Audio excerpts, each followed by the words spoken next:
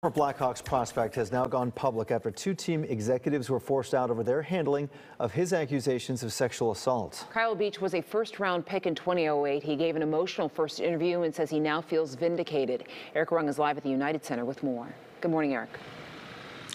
Good morning to you. Beach gave that interview to a Canadian television station, and it came just a day after the results of a damning independent investigation were made public.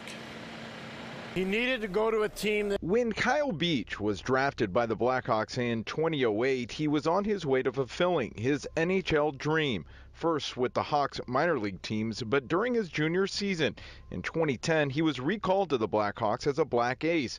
The Blackhawks would go on to win the Stanley Cup that year.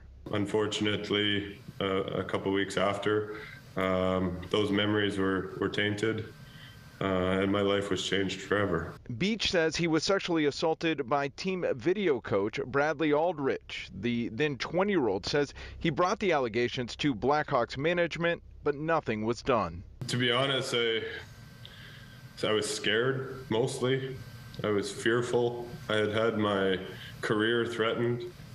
I felt alone. He was told the allegations made it all the way to the top of the organization, but still, with the team on the verge of winning the cup, he heard nothing.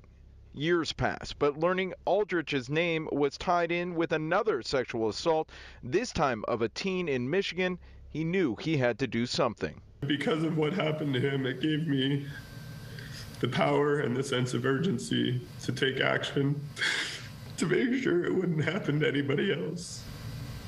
Beach would file a lawsuit which would lead to an independent investigation. The results of that investigation were released earlier this week, and said top executives failed to act on the information provided by Beach. Following the release, GM Stan Bowman and Senior VP of Hockey Operations Al McIsaac are now no longer with the team.